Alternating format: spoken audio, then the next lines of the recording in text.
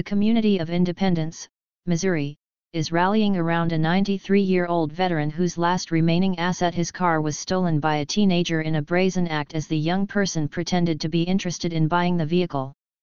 "It was a gut punch," said Monty Nerdine, 38, who was helping his grandfather sell the SUV and had posted it on Facebook Marketplace.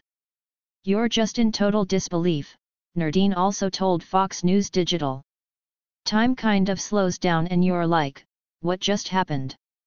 Nerdine and his father were helping Army SGT Bill Marsh sell his 2011 gray Dodge Durango. They planned to meet the potential buyer at a centrally located public place with lots of cameras, to be safe.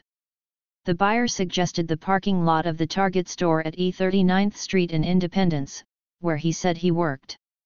"He was really polite. Even in the messages to me, he always said, 'Drive safe, and we'll see you soon,' and all these things, so you just completely have your guard down," Nerdine said. "I'm thinking this is a really nice young man." After answering some questions about the vehicle and letting the young man know that they were selling the car for their family member, a 93-year-old Korean War veteran, the pair agreed to let him test drive the car around the parking lot. They handed the man the keys and Nerdine started to open the door so he could get in and ride along with him. "I went to reach for the handle and the door locked and the car sped off," Nerdine said. "I looked up and I saw my dad standing across from me and my heart sank. I said, 'Dad, he just stole Grandpa's car.'" As they watched the car speeding down 39th Street, reality sank in. "I felt like I'd let Grandpa down," Nerdine said. "I felt really bad for Grandpa, and I was just very angry. How could someone do that?" They called the Independence Police Department, which arrived on the scene, searched the area and took the report. The suspect was gone. 2 weeks later, however, Officer Drew Wirtz recovered the car. He was the same officer who responded to the theft on March 20, as Kelly Rupert, an Independence Police Department public information officer, told Fox News Digital.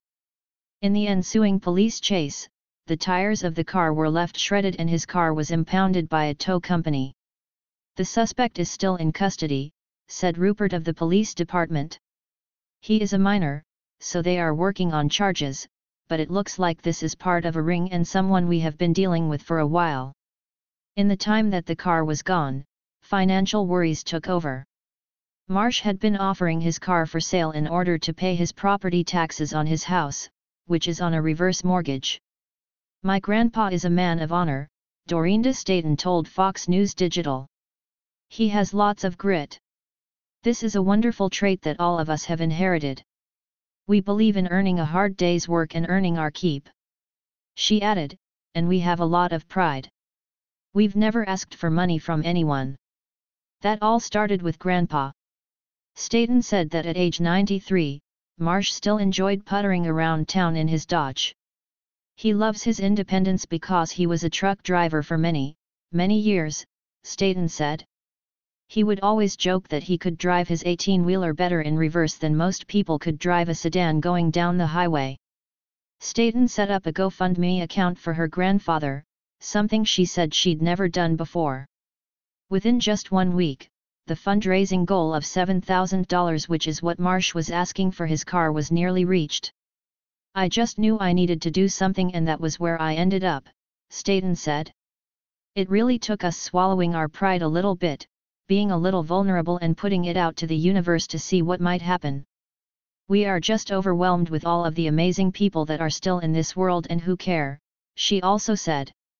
When the owners of the tow company that had impounded the car heard Marsh's story, they immediately offered to put new tires on it. The body shop next to the tow company, Staten said, also has offered to fix up the car and make sure everything is in good condition. "We're honest people," Staten said. "We pray that everyone would have goodness in their hearts. I even pray for the kid that got caught. You know, he stole a dozen other cars. I'm glad that he's not doing this anymore. I hope he turns his life around." With the car now back in his driveway, Marsh and his family are making decisions about how to use the money that was raised for him, plus whatever money they make once the car is finally sold. Grandpa has some longer care needs, Staten said. He's hard of hearing. He doesn't cook anymore. We were looking at some longer care solutions to keep him in his natural environment as long as possible. It's like this blessing is coming back twofold. Rupert of the Independence PD said she loves the way the community has stepped up to help Marsh. The reverse mortgage and the medical bills and everything else that this gentleman has on his plate, never mind the sacrifices that he made for all of us so that we could live the lives that we do today. This speaks volumes about Independence and its citizens, Rupert said. Staten has helped raise of $7,000 on the GoFundMe thanks to the efforts of the community. We're even contemplating donating the vehicle to a veterans group so that a veteran who needs a car would have one, said Staten. We're looking to really bless the community in the way that they have blessed us.